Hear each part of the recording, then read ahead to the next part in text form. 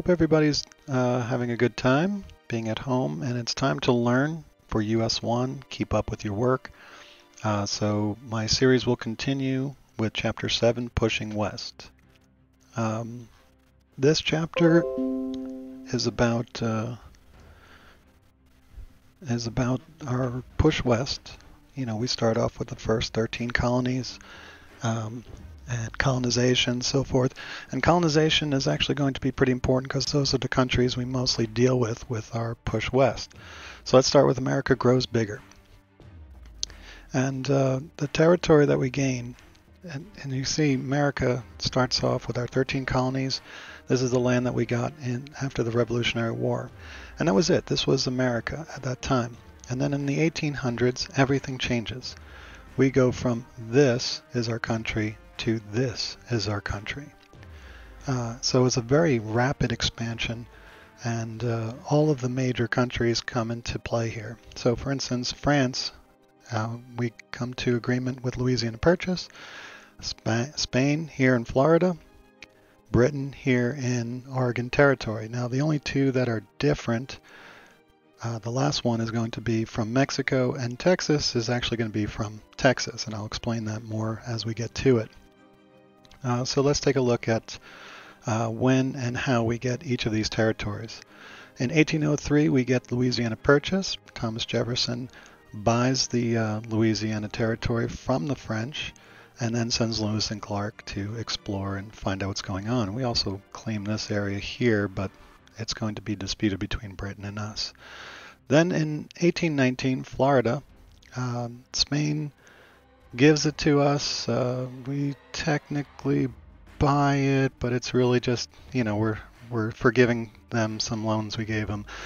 So it's really the Adamona Treaty is really what you have to remember, that in this treaty we get Florida from the Spanish. Okay. Then we move on to Texas. Texas is a complicated matter. First, Texas has its own independence from Mexico. Mexico becomes independent from Spain. Texas becomes independent from Mexico. And then in 1845, Texas decides to join the United States as its own state. So that's when, and you can see things are happening very quickly. 1845, then 1846, we come to an agreement with Great Britain about our northern border, which allows us now to keep the Oregon Territory. It's not disputed between Great Britain and us. Great Britain will keep, you know, this area up here, Vancouver, and we will be able to keep all this territory. So through a treaty, we get Oregon Territory. It becomes totally ours. And then finally, California, 1848. We have a war with Mexico, basically over, you know, border disputes with Texas, creates a war, and we win the war, and we get California and the Southwest from Mexico.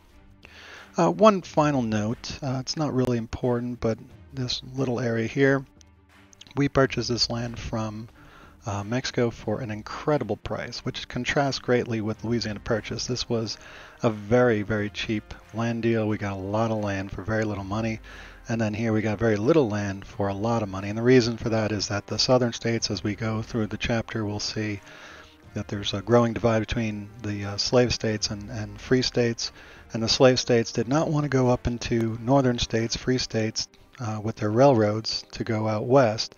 They wanted to have their own routes, so that's why they purchased this part of Mexico from Mexico, and it becomes part of the United States.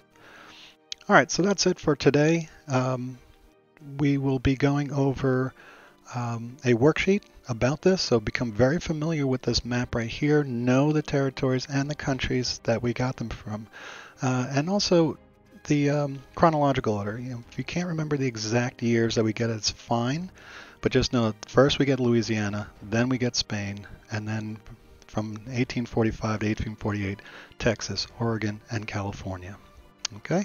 All right, thanks for watching, and I'll catch you on the next time.